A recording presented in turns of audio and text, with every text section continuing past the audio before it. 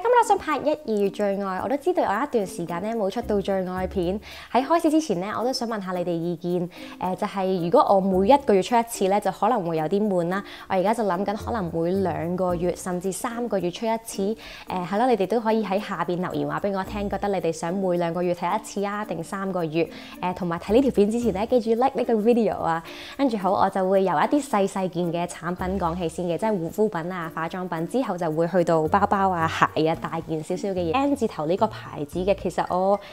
之前好似喺最愛片或者科片可能都有講過佢噶啦，就係一個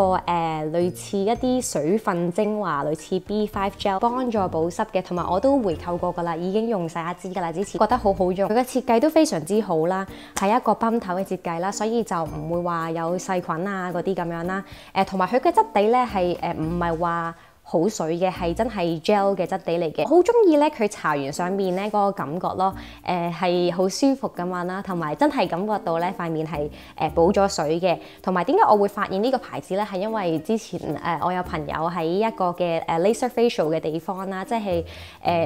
用機做 facial 嗰啲地方啦，就佢哋嗰間診所有賣呢一個咯，跟住都朋友介紹都話好好咯，呢一個牌子係即係好 high tech， 即係用technology 去整嘅呢一個嘅護膚品，所以都非常之推介。另外講開保濕咧，我知道仲有另一個保濕嘅，就係呢一個 SkinCeuticals 嘅，呢一個都唔陌生啦，大家好出名嘅。呢個係佢哋嘅 B5 gel 啦，可以見到呢一個咧其實係未開嘅，但係其實我已經回購咗好多次。呢一個咧應該會易買過呢一個嘅。發現咧佢好似越出越水咁樣咯，我記得我好耐之前第一支買咧，好似冇咁水嘅，但係都做到嗰個效果。呢一個 B5 gel 咧嘅設計咧就唔夠呢一支咧咁衛生啦，因為呢一個係試管裝咁樣啦，有機會攞出嚟嘅時候咧會掂到手，即係可能會有啲細菌啊嗰啲咁樣，但係亦都可以接受到嘅。同埋最緊要佢有效果啦，真係感覺到咧塊面咧係保濕咗。而呢兩個嘅分別咧就係我覺得呢個 B5 gel 咧用嘅份量咧係少過呢一個咧好多嘅，因為始終佢比較稀身啦。噴一下咧就可以搽勻成塊面同埋條頸咯。如果有陣時想再保濕啲嘅日子咧，就可能噴一下半咯。但係2下就可能太多㗎啦。而呢一個咧我就要噴3下嘅份量啦，因為始終佢係 gel 狀啦。同埋平時護膚品咧我係搽埋落條頸嗰度嘅，因為咧頸咧嗰啲頸紋啊嗰啲咧係即係第一個 sign， 即係見到係老嘅，所以咧就要保護翻條頸啊。然後就係呢一支 Clé de Peau 嘅 serum 啦，呢一個嘅包裝非常之靚咯，其實 Clé de Peau 所有嘅產品包裝咧非常之高貴，非常之中意。同埋我都好中意呢個牌子嘅，係啦，因為我比較中意日本嘅牌子啦，同埋Clé de Peau 反而我係用佢嘅化妝品多咯，護膚品其實就唔係太常用嘅，但係呢一個咧我見到效果嘅，但係唔係佢標明嗰個效果啦，而係另一個效果咯。呢一個咧嘅 serum 其實係 for 呢個嘅 firming 啊、飛面啊嗰啲嘅，但係其實咧我就好彩地啦，即係我塊面又冇話好鬆嗰啲，因為平時我用開 La Prairie 嘅 Lux Cream 啦，其實可以幫到我firming 嘅塊面，所以我就見唔到話好顯著嘅效果，因為本身即係我塊面都唔係話太鬆咯。但係我另外見到非常之顯著嘅效果咧，就係我啲皮膚好咗咯，用咗呢一支之後係感覺到係smooth 咗咯，即係平滑咗。第2日咧，我見到我啲皮膚質素咧都好咗。平時我搽完爽膚水，然後咧就搽一啲水分精華啦，再之後先會搽呢一個嘅。因為始終呢一個其實係膏狀嚟嘅，所以亦都係嗰句啦，水油平衡嘅。搽乜嘢咧都要水油平衡，即係都要搽翻呢一個嘅。哎呀，知道太多添，都要搽翻呢個嘅水分精華嘅，跟住係咁樣膏狀嘅。好嘥添，但係高得嚟又未去到話好似係 night cream 嗰啲咁樣，因為始終呢個係 serum 啦。但係佢好舒服啦，搽我上面，同埋有陣係啦，有陣淡淡嘅 Clé de Peau 嘅香味。到化妝品啦，我就有2樣嘅。首先就講下呢一支先啦，呢一個就係 BB Cream 嚟嘅，韓國牌子，回購過噶啦，已經用晒一支整整。呢一個係新嘅。非常之好用啦，佢個牌子就係呢度 M 字頭呢一個嘅，我呢一支咧喺韓國超級市場度買嘅，而第一支咧就喺 K-Town 度買嘅，賣俾我嗰兩個女士咧都係真係純韓國人嚟嘅，真係喺韓國出世啊嗰啲咁樣啦。而佢哋同我講咧，呢個牌子咧其實係貴婦牌子嚟嘅，因為其實我如果韓國牌子，我就會諗起可能雪花秀即係嗰啲牌子啦，但係就未見過呢個牌子咯，所以可能係一個低調嘅貴婦牌子。如果你哋知道嘅話，都可以喺下邊留言話俾我聽嘅，因為兩個女士都係咁樣講咯。而呢一個嘅 BB cream 咧。搽完上面之後咧，非常之靚咯個面色，因為佢就有佢話佢有金喺裏邊啦，但係唔知真金定假金啦，但係真係感覺睇到係有啲閃靈靈喺塊面度嘅，同埋佢有30度防曬 PA 2個加嘅。所以都唔使搽防曬咯。如果搽呢個嘅話，呢支咧係抗衰老嘅，其實唔使等到佢30歲啊先嚟用抗衰老咯。其實我覺得真係2字頭咧就應該用抗衰老嘅產品㗎啦。因為預防勝於治療。佢亦都有遮瑕膏喺上面嘅，呢度有塊鏡啦，就唔想殘住你哋啦。就喺呢一度，佢係一個好乾淨嘅設計啦，即係呢啲噴頭嘅設計咧係唔會掂到佢嘅液體嘅。非常之喜歡一個咧，我連續用咧，我就冇感覺到我啲皮膚差咗咯，所以都非常之推介呢一個。第二樣化妝品啦，就係呢一個 Colour Pop 嘅 Highlighter 啦。呢一個咧，其實係 Nicole 介紹嘅，嚟個近鏡，係一個帶紫色嘅。好閃咯！呢一個非常之靚啦！呢一個返學搽嘅時候咧，朋友係見到咯。同埋唔需要太多，已經好顯色咯。因為 Colour Pop 呢一個牌子最出名就係因為佢顯色程度非常之高咯。所以搽少少咧，其實已經好明顯。同埋我就因為始終佢係紫色呢啲即係 highlight 嘅關係啦，所以我就冇話搽平時我會搽嘅地方嘅，我只係會搽鼻梁啦，同埋眼底呢個位置咯。而平時即係都會搽埋呢個 T 字位眉呢啲同埋呢啲噶嘛，我就冇搽到啦。非常之中意呢一個嘅名咧就係 Over the Moon， 我用咗都一段時間噶啦，都仲有好多剩咯，係真係用極都用唔完咁樣咯。同埋唔貴噶呢一個，係咯都幾抵啊，因為 Colour Pop 係佢嘅價錢都比較 drugstore 價錢咯，所以非常之推介呢一個。好啦，到頭髮產品啦，就有呢一個 Derma E 嘅 Hair Serum 啦。平時咧我就好注重我嘅頭髮嘅，因為頭髮都佔我即係面部啊、身體都一大部分，所以要有靚靚嘅頭髮嘅。呢一個咧就係佢嘅 3-in-1 Hair Protection 嘅 Serum 啦。佢就會係即係會強壯啲啦，令到你嘅頭髮同埋會滑啲同埋靚啲。Derma 呢個牌子咧其實就係100% vegan 嘅，佢呢度有個章咁樣啦，同埋佢哋係啦天然一族，係 sell 天然嘅。跟住我都非常之中意呢一個啦，因為平時我其實護理頭髮咧係一定會搽 serum 啦，即係洗完頭之後啦，同埋再會噴嘢咯。跟住我都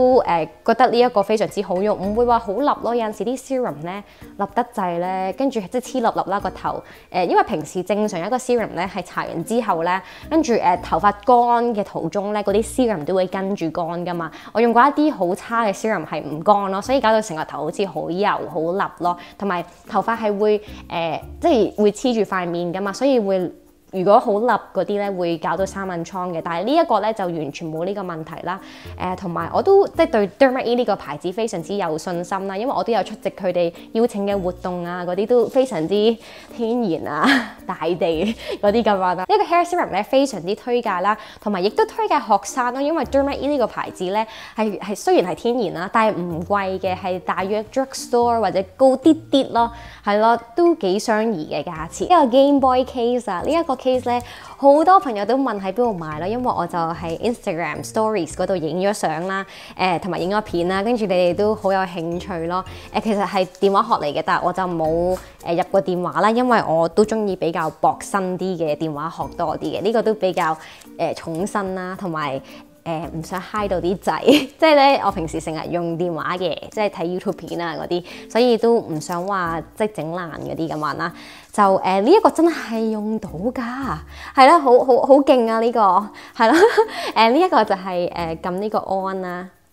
跟住咧就係平時嗰啲俄羅斯方塊啊，嗰啲全部都有咯，同埋佢唔止一個 game 咯，佢有唔同嘅 game 嘅，但係我最主要咧就係用嚟打俄羅斯方塊嘅。呢一個就冇夜光啦，因為平時以前咧嗰啲 Game Boy 咧係有夜光，同埋可能而家嗰啲係嘛，而家好似係叫 NDS 係嘛，都有夜光嘅，呢個就冇咯。但係我都覺得 OK 嘅，因為始終呢個係電話套，做工就麻麻地啦。但係我都唔 expect 太多㗎，因為呢個手機殼好似係40蚊左右，40-50蚊左右，所以其實係咯有 function 到啦，所以我都覺得 OK， 同埋佢有聲嘅，啲聲咧就同平時玩嗰啲俄羅斯方塊咧就有啲唔同嘅，係有如果聽得耐有啲煩嘅，所以我通常都熄咗佢嘅。同埋咧佢係用一粒電去咁樣運作咯。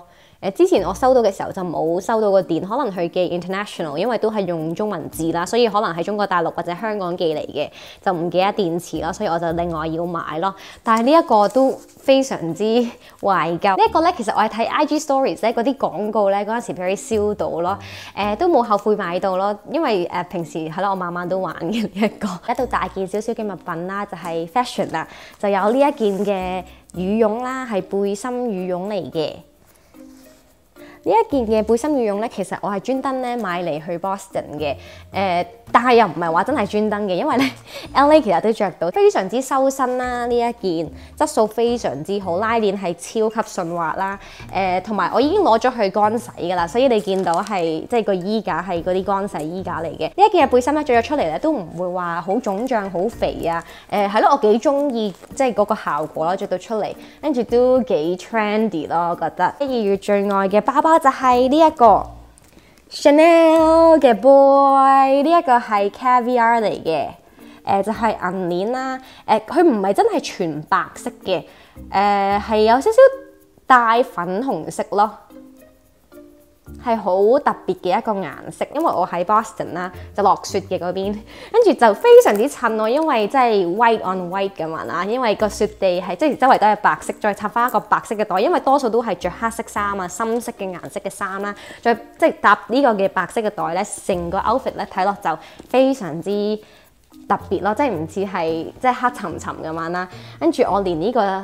招紙咧都未搣嘅，因為我驚刮花，同埋呢一個嘅銀鏈咧係真係 shiny 嗰啲銀鏈嚟嘅，係真係會刮花嗰啲咯，所以我都唔捨得剝住。裏邊咧就係一大格咁樣啦，我佢個原裝個紙我都擺翻落去啦，都仲係好新淨。我本人咧都算錫袋嘅，但又未去到好癲嗰啲咁樣咯。但我一定唔會擺我個包包喺地下咯，除非係真係知道個地下係乾淨，即係屋企嘅地下嗰啲，或者真係有需要擺喺地下嘅時候咧，我先會擺。然後啦就係一對 boot，其實已經着咗啦，所以有啲污糟啦。呢一個就係 Chanel 嘅，非常之靚啊！呢一對同埋有啲似鴨咯，但係佢又多咗一啲 Chanel 嘅鏈喺前邊呢一度啦，側邊後邊咧就係有個 CC logo 嘅，下邊就寫住 Chanel 啦。呢一對 boot 咧，其實咧我係算其實都幾粗着嘅，因為始終去落雪嘅地方啦，真係唔理得咁多噶啦。但係佢都冇話變形啊嗰啲咯，同埋我都冇話噴嗰啲嘢啦。因為之前其實我買嘅 boot 咧都會噴一啲防水嘅嘢嘅，但係呢一對我係完全冇咯。同埋我冇預到自己係即係咁粗着嘅，因為我都有一段時間冇去凍嘅地方，所以我唔記得咗啦。跟住係啦，我應該要噴嗰啲嘢，可能會 keep 得佢哋會好啲。但係我都覺得 OK。我差唔多喺 Boston 嘅時候，差唔多日日都着佢咯，即係間唔中轉下我其他嘅 boot 啦，有啲重。呢一對嘅 boot 咧着出嚟咧非常之好睇咯，因為我話個子比較矮小啦，我就係5尺2寸高嘅，同埋我隻腳咧係有少少 O 地嘅，所以好難話真係揾到一對 boot 咧係着得好睇，同埋隻腳唔會話好短。裏邊咧同一樣嘅都係全毛嘅，呢一對我就有着襪咯。我聽過嗰啲 boot 咧，亦都係全部毛噶啦，就話唔需要着襪。非常之暖咯，真係落雪冬天好凍嘅時候都保到暖。差啲唔記得咗我身上而家着緊呢一件嘅衞衣啦，呢一件就係 Boston 度買嘅，等我起身先，就係寫住嘅 H 字噶啦。係棗紅色嘅，我都非常之中意啦，都幾常着嘅，因為有陣時去返學啊或者出街啊，即係都唔想話咁多時間襯衫啦，因為都好趕啦，所以就笠一件嘅衞衣啦，就可以即刻出到街。同埋佢有頂帽嘅，如果喺落雪嘅地方咧，冇係非常之重要嘅，即係咯，即係可以避開啲雪。咁好啦，呢條片咧就完成啦，希望你中意啦。如果中意嘅話咧，就記住 like 呢個嘅 video，subscribe 到我嘅 channel，follow 我嘅 Instagram、Snapchat、Facebook、微博。咁好啦，拜拜。